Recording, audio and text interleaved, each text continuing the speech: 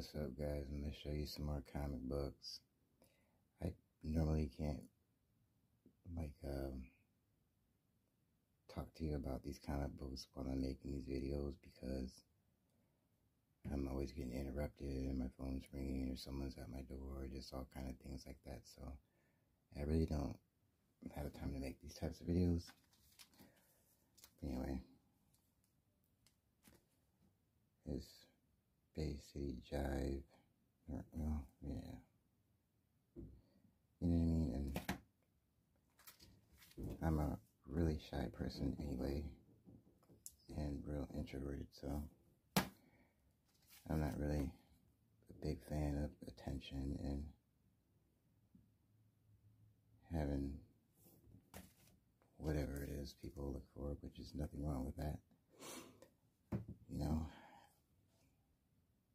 I wouldn't want to be walking the streets or going somewhere and having somebody say, hey,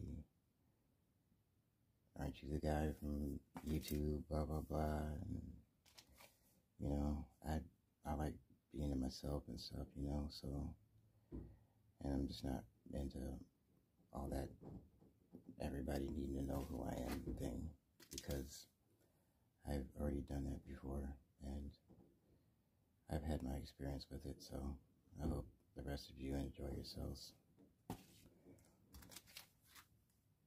But anyway, yeah, but between all that stuff happening and my cats, I just got a couple cats. We're in the alley and there was two of them, so there was a mom and one of her kittens. So I let them in. I thought they were both girls. Well, I was told they were both girls. One of my neighbors had let them stay with her for a little while, and she told me they were both girls.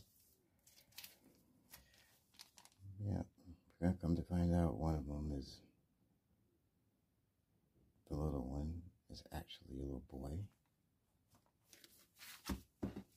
And he is just like constantly, continuously into something.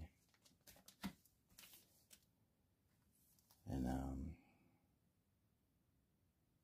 you know, and comic books are cool and all that, you know, and whatever, but, you know, I've just had a lot of experiences with comic books and comic book dealers and comic book collectors and the comic book world, period.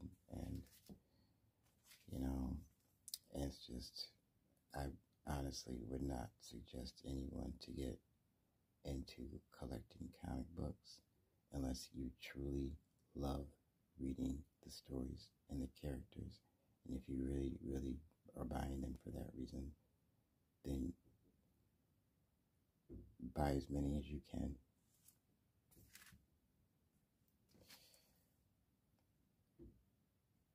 Yeah, but, you know, just from my experiences and, you know, comic book dealers and comic collectors always looking at me like, you know, where does Gangbanger get these comic books from and who he steal them from? And, you know, that's the first thing the way they look at me. And, you know, they want to offer me $20 for a box that I've spent who knows how much, hundreds of dollars on, maybe even thousands.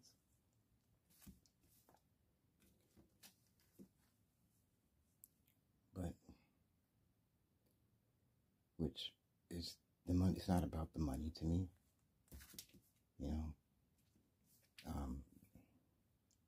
I don't appreciate the so-called business side of it, because it, you know, I'm trying to watch my language more on YouTube, I guess, but I mean, the things that a comic book dealer or collector will do to somebody is sickening, and it is really, really, really sickening.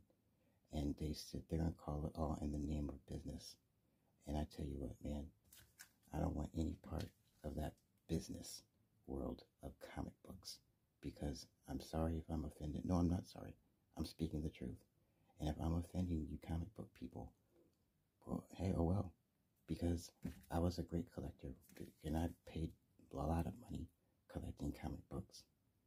Yeah, this cat came in here, just, and then, these cats, I swear, he's something else. But yeah, so, no, I don't apologize. I said what I said, and, I'm not interested in entering back into the comic book world again. I have what I have, and I'm keeping them. And that's all there is to it. I'm not paying CGC to tell me how much they think my book's worth, and you collectors now they'll think that a comic book is worthless if it's not a blue stripe 9/8. You guys are nuts. And like I said, you know what? I know I'd probably really offended a whole lot of you guys, but oh well. I love comic books. I love the stories. I love the artwork. And you guys love it for something else. And that's your way to live. That's fine by me. Yeah. But anyway, that's it. And like I said, I'll show you my collection from time to time. But I mean, I don't collect comic books. I don't care about collecting comic books. I don't care about the comic book business or any of that stuff. So, yeah.